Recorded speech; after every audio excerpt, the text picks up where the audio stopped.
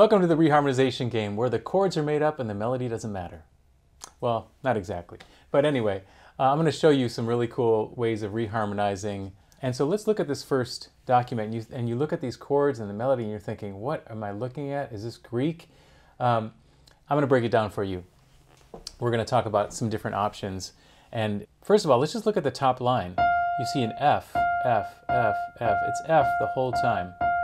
So it's a single note melody that's being played across the whole 3 bars there. And then in the left hand's going down chromatically.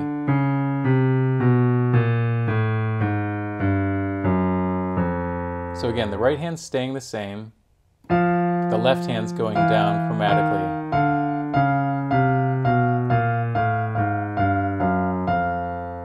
So the point of this exercise is to show you that you can take a single note like F and you can move down chromatically, and by moving down chromatically you can change the chord quality so that the F, it could be the root, for example.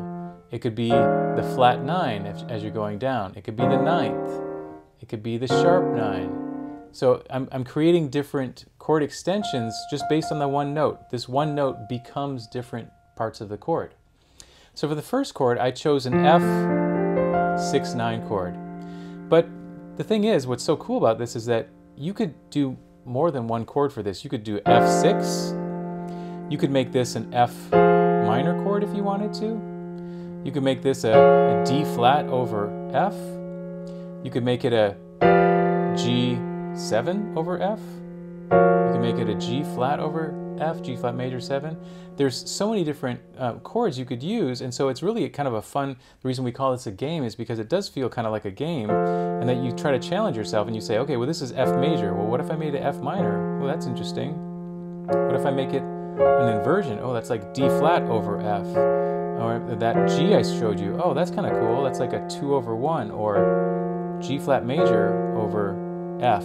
So you start to develop all these colors, and so for each of these examples I'm showing you, you can choose a multiple array of chords. I just happen to be choosing these particular voicings and chords as a demonstration. The point of this is to really explore all the harmonic possibilities that there are. And there are thousands of possibilities, but it's really up to you just to use your ear and to play around with different bass notes. Try different chords in the right hand, and it'll really open up your harmonic palette. So I'm going to continue now and get on to this next chord after we did this F6-9. For the next example, for the moving down a half step, I have E on the outside and F on top. And so I decided, well, this could be a flat 9 in my right hand. And if that were the case, let's make this a dominant chord. So I went E7, and I put the 3rd here and put a 13th in there. That sounds kind of interesting, right? So we went from F6 to E13 flat 9. Now when we move down to E flat, well, that could also be a 9 of E flat, right? So I decided, well, let's make that a dominant chord as well. So my left hand played E flat, D flat, root 7, and I put in the 3rd, the 13th, and the 9. Really nice sound, right? Now we're moving down chromatically again. And so we have a D on the outside and we have an F up here. And say, well, let's see.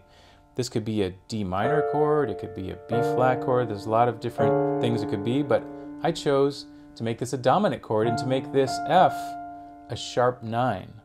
So here's the root 7, here's the 3rd, and I put in a sharp 5 or a flat 13th as well. So I have this sound. So far we've had a major 6 and we've had dominant chords. These are all dominant chords here, right? So that's kind of interesting in that sometimes you'll have these like parallel dominants and it just happens to work out that way. Great.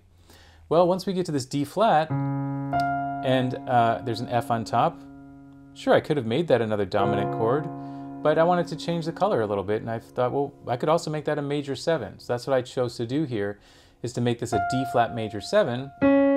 Here's the root, here's the 5th, here's the major 7th, and I always like to add in the 9 when I have a major 7 for added color. So I have that pretty D flat major 9. And now again, going down chromatically, if I'm going to C, well now I have F, so the F is the 11th, or the sus, right?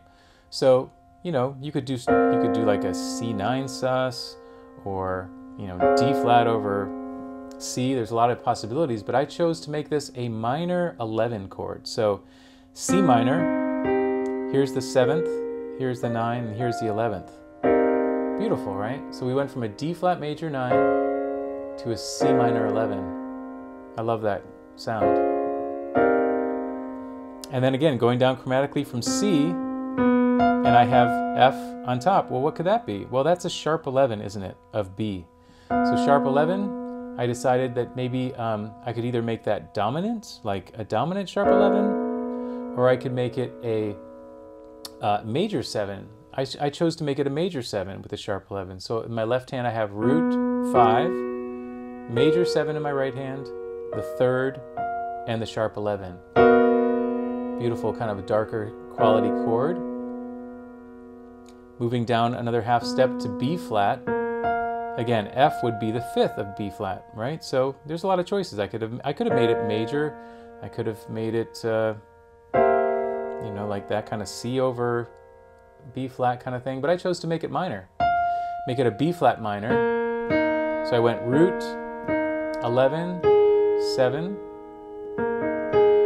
3, 5. This is also what they call the so what chord, because it's based on the song So What. And it has fourths with a major 3rd on top. So what's also nice is that you sometimes start to develop voicings that maybe you hadn't thought about before, because you're just having fun, you're experimenting, trying to experiment with different sounds. Now we go down a half step. Again, F on the outside, and it's an A in my left hand. Well, what is that interval? That's a minor 6. So let's see, what could I do with the minor 6? Oh, what if I made it a sharp 5? That's kind of cool. And make it a dominant chord again. So my left hand's playing the root and the 3. My right hand's playing 7, sharp 9, sharp 5. Ooh, that's a cool sound. Now I go down a half step again to A flat.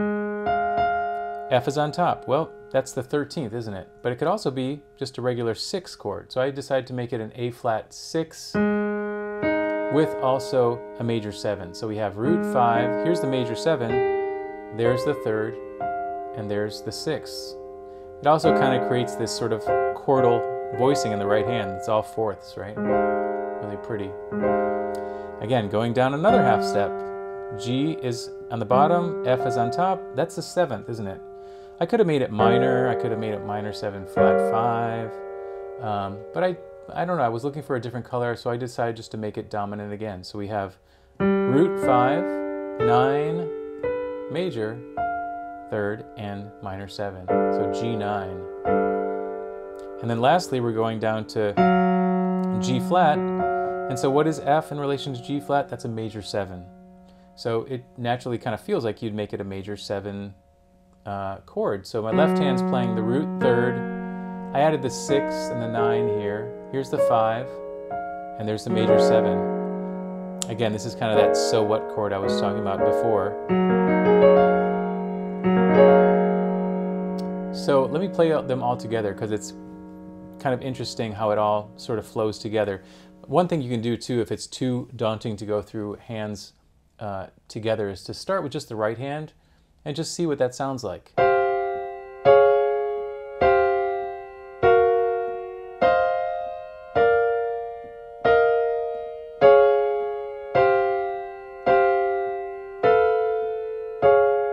Kind of cool by itself, right? But it sort of takes you out of context because you're not hearing the bass.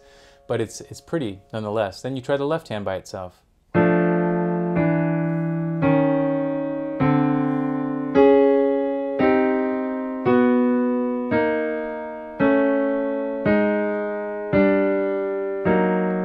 So in the left hand, you see a lot of like either intervals of like a 6 or a 7th or a 5th, sometimes root 3, 5. But you know, the cool thing about this game is you don't even have to have any other notes in your left hand besides the root if you don't want to. You could just play triads above in the right hand. I just liked kind of a denser voicing, which is why I added more notes in the left hand. But that's what's fun about this game, is the sky's the limit really in terms of voicings and how you can put it together. Now let's put the hands together. slowly, and so you can really hear how these chords move. Again, the left hand is just moving down chromatically. And when you repeat, it goes right back to F. So you can repeat this exercise over and over again because it keeps going back to F. So it goes like this. 1, 2, ready, play.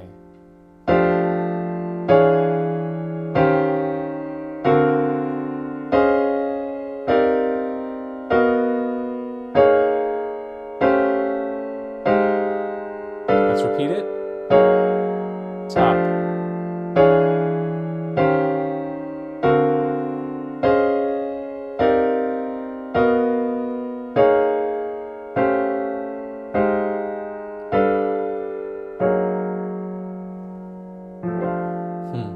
It's really pretty, isn't it? And it very much sounds like some of the artists you might be listening to, like Jacob Collier, for example, who does a lot of these kind of reharmonizations where he takes a melody and kind of makes it sound kind of outside. And that's really by experimenting with, again, focusing on the melody and having the chords move around and picking these different chord choices that really add, to me, it adds a lot of color, which makes music really interesting to listen to.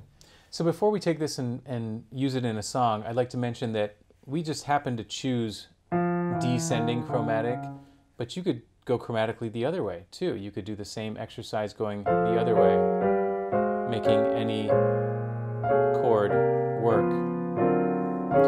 One thing I like to do too is sometimes take a single note, but in my left hand go around the circle of fifths. So for example, go up a fourth, down a fifth.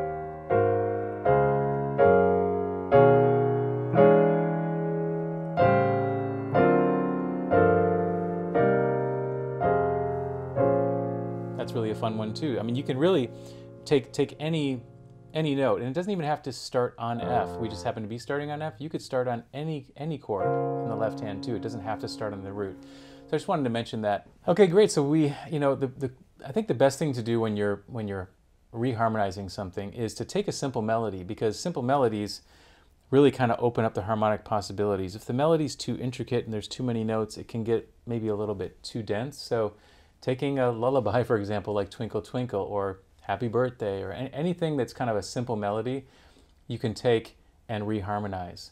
I know, Danny Boy is another great one to do. So this one, I decided that I wanted to end on the 1 chord. I just felt like, yeah, it'd be nice to end on F, right? And so, but I wanted to do a descending chromatic movement. So if I started on F, and I went down chromatically, would that work? Let me see.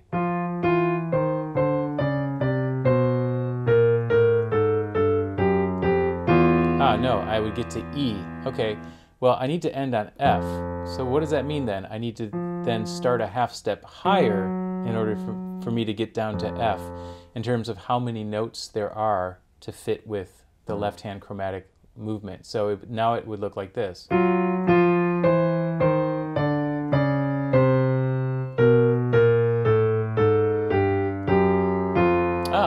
That works out, right? So that's one way to figure it out, is I said, okay, well, I know I want to end on the root, and then you kind of count backwards to figure out with the amount of notes in the melody, would that work out? So in this case, I have to start on G flat. And so again, even though I just happened to choose this chord for G flat, because this is the major 7, right? You could have chose any number of chords. You could have gone B flat over G flat, or make this like a D flat over G flat, or make it an F over G flat. There's a lot of possibilities. I just happened to choose this one because I like the sound of this G flat major with a sharp 11, and here's the major 7. So again, started off like that, and then, you know what, sometimes you just have to play an actual major chord of the key that you're in. So I just went to simple F major there. And then for the next one, again, I'm going down chromatically. The melody note is the sharp 5 or the flat 13. So again, I could have done some other chords, I end up choosing E7 and making this the sharp 5 or flat 13. So left hand's playing root 3, 7. My right hand's playing sharp 9, flat 13. And then the next one, if I'm moving down chromatically, you have an E flat in the left hand, The C is the 13th or the 6th, right? So again, because we came from this dominant chord in the previous one, I thought, well, why don't we just keep it dominant? And we have this chord.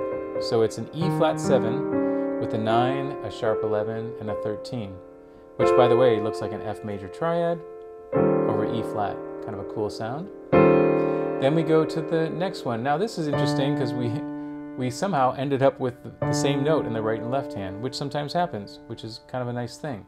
Again, there's a lot of possibilities I could have chosen for this. I could have made it D minor.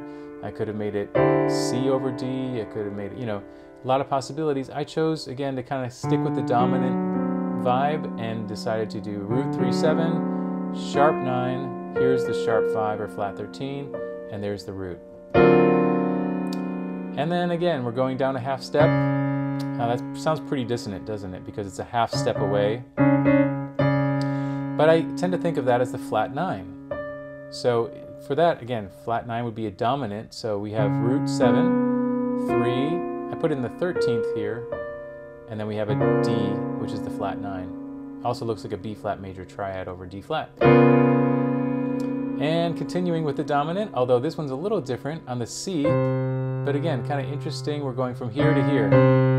Again, we've ended up on the same note, miraculously. So we have, again, I could have just gone C7 or A flat over C. I decided to make it a C9 with a sus, or suspended note. Again, just to add some different color. Could have done a lot of things. I just chose this one. So let me just play the first two measures so you can hear how that sounds, because I know I've gone through a lot of chords here. Here we go. So this is G flat, F, E, E flat, D, D flat, C, 9 sus. Now I've arrived at the next one, which is a C flat or a B, however you want to think of it. I'm calling it a C flat. And there's a B flat on top, which looks like a major 7.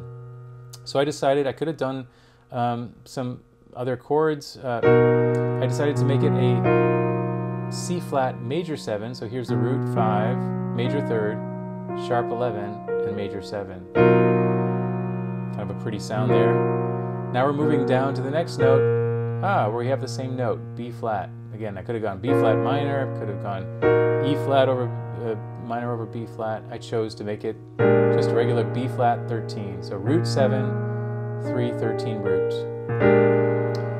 And then the A7 is next, and it happens to be also A in the left hand. So I decided to make it dominant, so root 7, 3, sharp 5, root. And then going down to the A flat, kind of dissonant, again it's that minor second. I think of it as a flat 9, so I played root 7, 3, 13, flat 9. Also looks like an F major triad. I'm just kind of paralleling the dominant 7ths going down here, so G13, GF, root 7, 3, 13 root, and one more dominant chord as well on the G flat. Because again, I kind of think of this as a flat 9, so I made this dominant, root 7, 3, 13, flat 9, and ending dominant as well. So we have root 7, 3, 13 root. So in this particular example, there's a lot of dominant chords in here. I think, in fact, I don't think there's even one minor chord in this example, is there? It's all either a major 7 or dominant. So, you know, sometimes you just feel like doing it one way, and that's totally cool. So let's play it together. And before we do that, though, let's try hands separately. Again, I think it's nice to kind of look at the hands, especially to be able to play it technically. So let's start with the right hand only first. So we have this.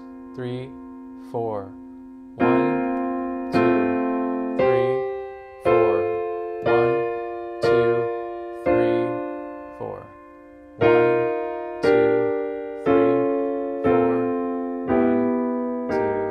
3. That actually sounds pretty good, right? Even just by itself, it sort of makes sense. Then you look at the left hand. Let's try that alone. So we go like this: 3, 4, 1, 2, 3, 4, all dominant chords going down, root and 7. Here's a root and 5, root 7, all root 7s. That's kind of cool. So the left hand's doing a lot of root 7. Let's try it together. 2, 3, and.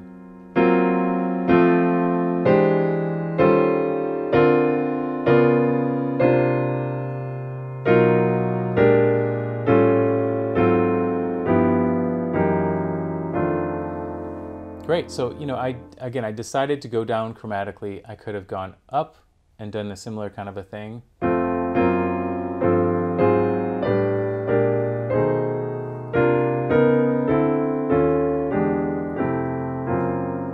I could have gone around the circle of fifths if I wanted to.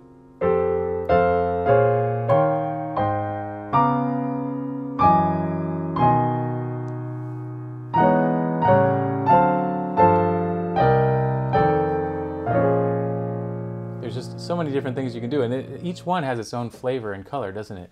It's really fun. So that's what I mean by having a game. Make it a game, make it fun. It's really, it looks intimidating, but it's really, really fun, and I think you really develop your ear and get a lot of colors that maybe you wouldn't have thought about, because you're just kind of forcing yourself to, oh, let me just move down chromatically and make it work. And it's pretty cool, the things you can come up with.